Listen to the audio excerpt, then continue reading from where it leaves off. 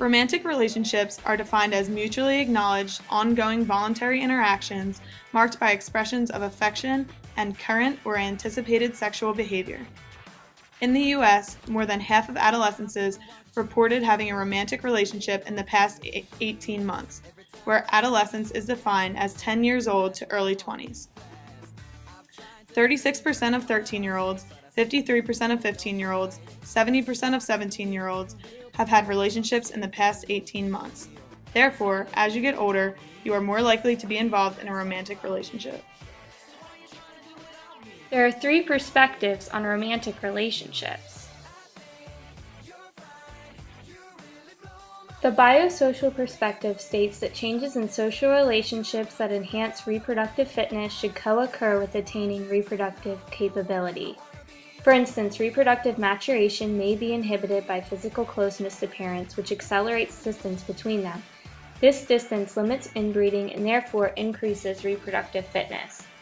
The ecological perspective emphasizes the social and cultural contexts that encourage or constrain close relationships and give them meaning and significance. Some of the influencing ecological factors include historical, social, economic, political, geographical, cultural, and institutional and community conditions. These are some characteristics that shape experiences in relationships. The interpersonal perspective emphasizes nature and processes of change in adolescent social relationships and the contribution of these changes to individual development. It looks at joint patterns of actions, cognitions, and emotions between 2 individuals. Attachment theory also plays a role in terms of if you have a strong emotional bond with your caregiver as a child, you are more likely to have a better adaptation and transition into adolescence, or a better attachment with your relationship partner.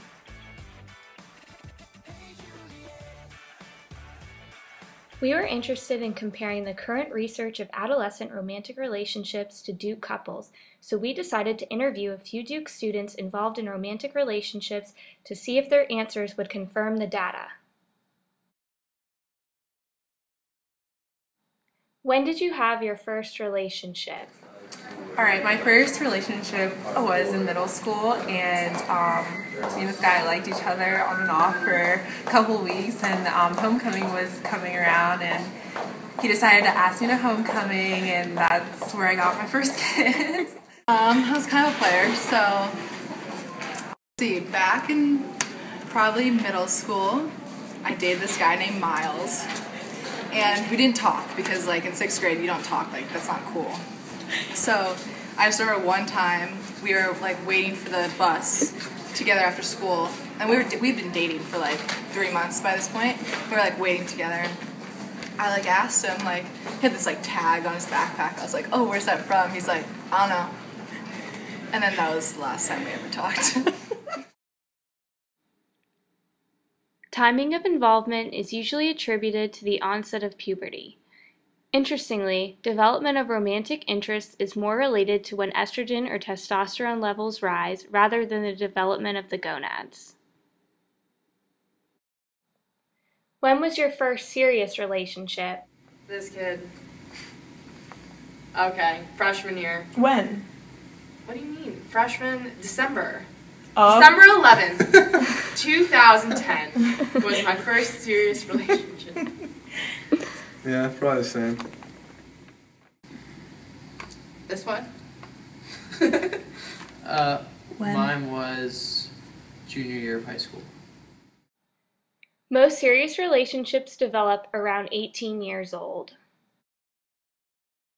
What is your ideal partner? Someone that's definitely easy to talk to, that I get along with really well, and that kind of counters me. I'm a lot more like type A. I get really anxious or have a lot of like stress. So someone just who's like a lot more calm and level-headed. Just someone that I can hang around with and have fun with, and obviously that you find attractive, and then really it's if you have fun with that person, I think that's really important too. Yeah, I think I'm more of an uptight person, so Christian definitely lets me relax some, and I think that's good for me. I think we complement each other well. That's kind of what I look for. Smart, right. American,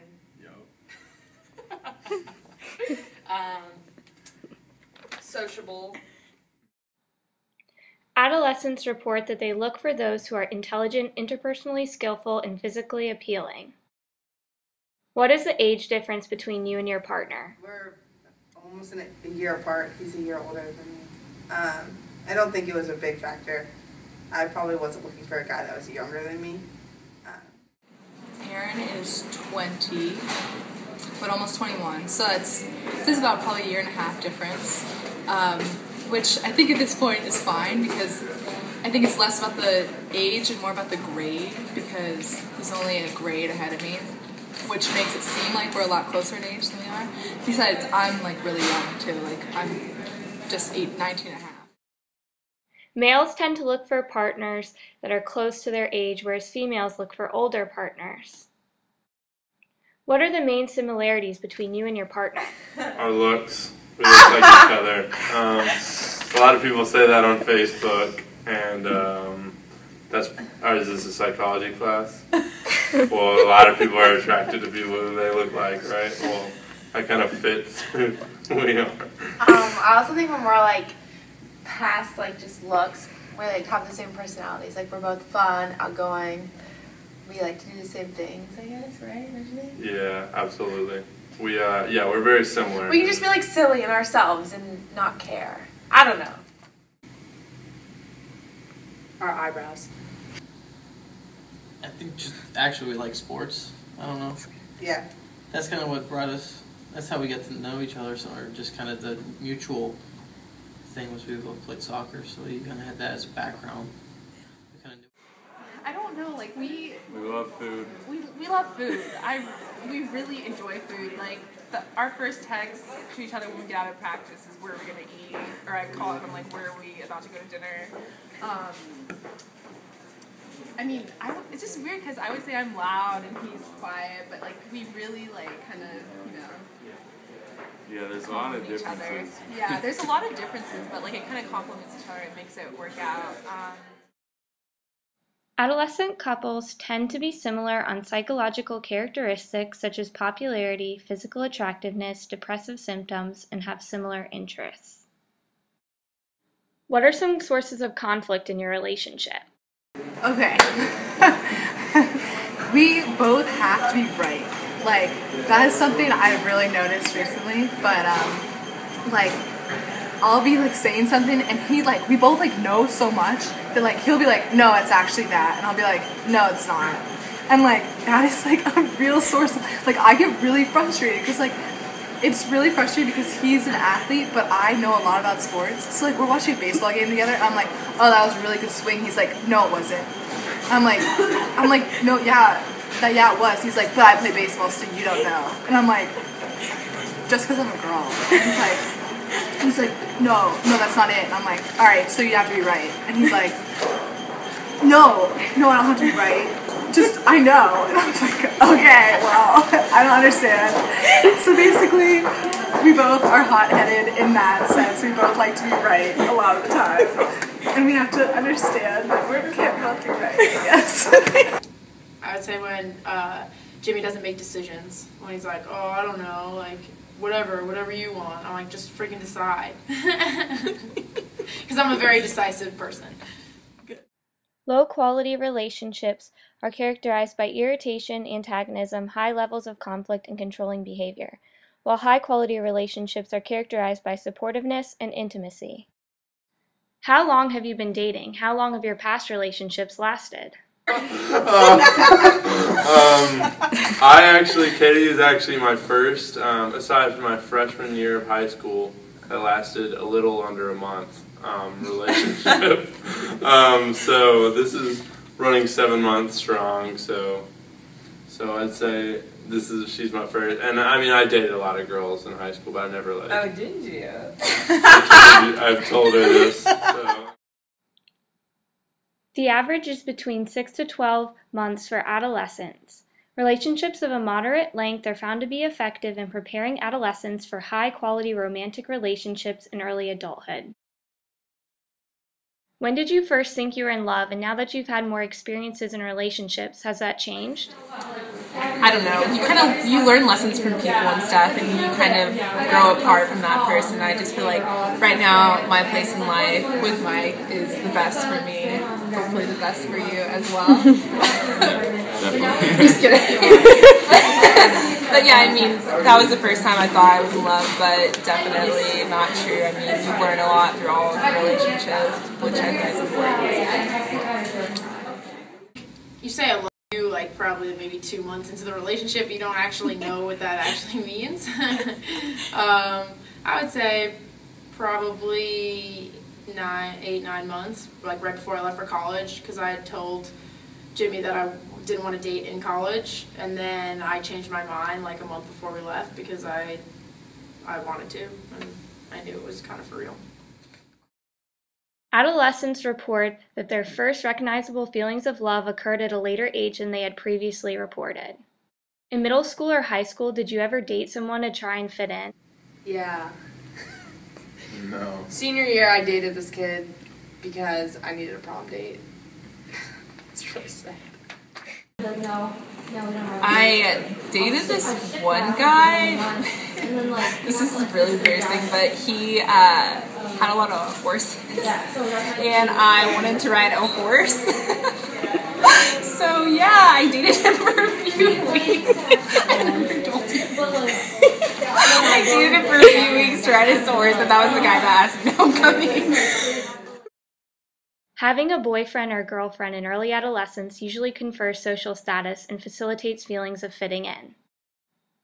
Do you think you have less time for your friends and have lost friends since dating? I'm gonna be honest. I definitely don't think we've lost any friends. We haven't lost any friends. But I do think that we find ourselves, inclined to want to just, it's not so much that we don't want to hang out with them, but we're just so drawn to want to hang out with each other. And it's almost like we've developed something along the lines of best friends as opposed to just your boyfriend too. So it seems, what a bonus. Your boyfriend is your best friend. No, I don't think so, because I think we both kind of have our own separate lives that we value. I mean, obviously, he takes up time, but try to kind of include him with my other friends, or vice versa. Those who have had more romantic relationships report more worries about losing their friends.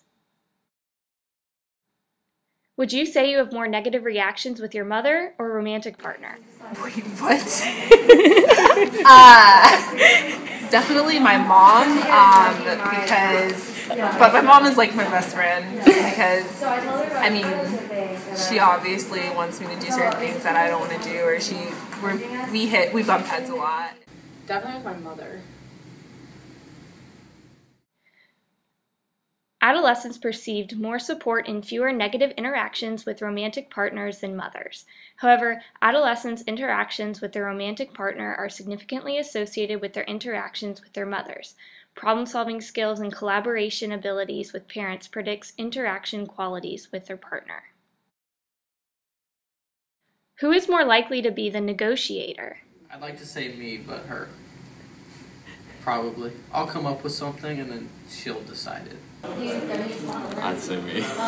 Yeah, he's definitely the negotiator because I'm extremely stubborn, and I want to stick to what I want in the end, but I'm stubborn too, but I'm just a little more laid back. Women tend to bear a greater portion of the burden for upholding more mature forms of relationship negotiations. What are some of the actual relationship statistics at Duke?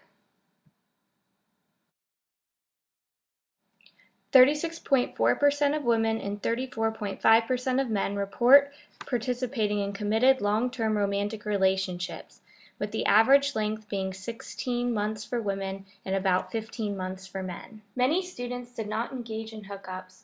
44.5% of single women and 46.6% of single men had not had any hookups over the past 6 months. 55.6% of single women and 51.6% of single men reported having no dates over the past 6 months. The majority of single students, 74.6% of women and 72.4% of men, would like to be dating more. What is your partner's favorite animal? Okay. You know what he is.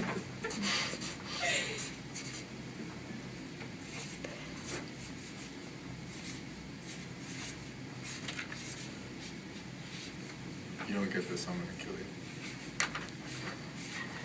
Gilda, what's your favorite animal? Well, I'm scared. Squirrels. What'd you write? Squirrels. What'd you write? Chris, what's You yours? better put my dog specifically.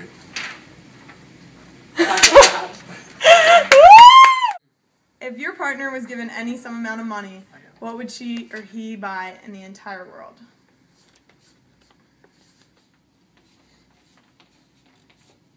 Molly, what would you buy? A lake house.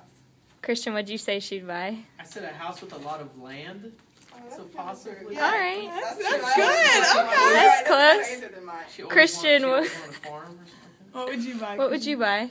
Well, I would buy a bunch of toys, like a house, jet skis, boats, ATVs, cars, everything. Toys. Toys, cars, boat, houses. Way to go. Okay, what is your significant other's favorite celebrity or famous person / professional athlete? Oh, professional Celebrity or famous? What's yours? I don't know if it's her favorite famous person, but she does That's who I was want to look thinking. like Megan Fox. Oh, come on, I do look like Megan Fox. She does look like Megan Fox. You can do it. Oh gosh, I don't. What movies have we loved of his? Well, yeah. I don't know. Hey, you have this. Don't give up. Look how competitive I am. Don't look like a bad girlfriend here. Babe, I have no idea. I have no idea.